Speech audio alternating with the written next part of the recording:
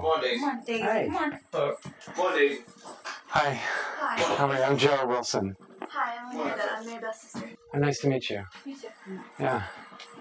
In your letter, you wrote, the next thing I'll be reading about a marriage commitment ceremony conducted between Doe Buddy, a man, and his dog.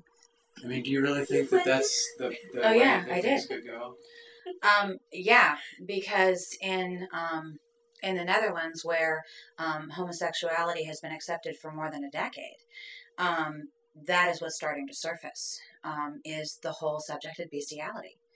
And if we get into bestiality, then what about pedophilia? You know, and anything that brings a child in, that's, because that's cutting into way too much innocence and things like that.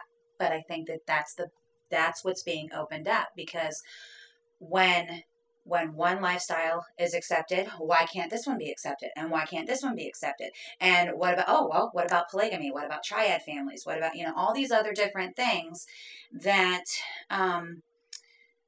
that maybe an adult can grasp, but if a 3-year-old child can question it and go, well, wait a minute, if I'm living with a mommy and a mommy, then why does my friend Jane have a mommy and a daddy? Why don't I get a mommy and a daddy?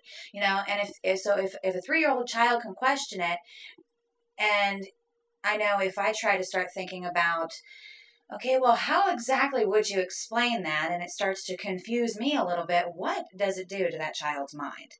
And if you've got somebody now who says, okay, well, let's see, I've got a marital relationship between myself and my dog, so now I'm going to adopt children.